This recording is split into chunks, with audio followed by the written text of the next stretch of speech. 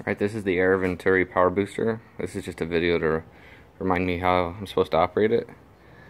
Every 5 or so uses, it's supposed to come in here and check to see if the oil overflow collected anything and then drain it. And then just screw it clockwise back in until it's finger tight.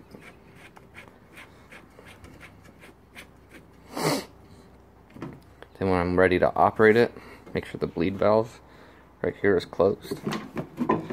Make sure it's upright. Connect the hose from the air compressor. I'm getting 12 CFMs at 90 psi with my Puma air compressor, so it should be double what this needs.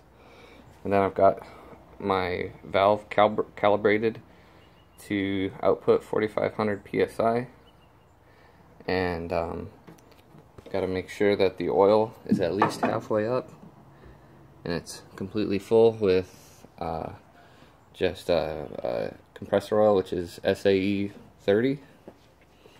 And I got my tank here. This is the fill port that goes into the gun, and this is the quick connect that I'll plug into in order to fill it. It comes with a test plug.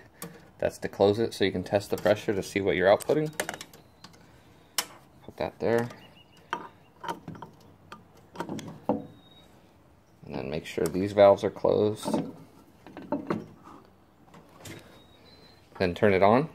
The air compressor powers the unit. There's no electricity at all. And it seems like it's cycling about 50% on and off with my compressor. It'll go up to 140 and then down to about 115 and then kick back on. And it's about 50% duty cycle. So when this is done,